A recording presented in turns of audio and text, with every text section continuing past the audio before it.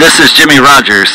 Go to Criminal Injustice by Mentour Lawyer and watch Wayne's August 2015 interrogation. The detailed story, you can see the detective telling Wayne isn't true. There's no facts, proof, or evidence to support that story even today, except for Wayne repeating it like a sock puppet to save his wife from a life sentence and himself from death.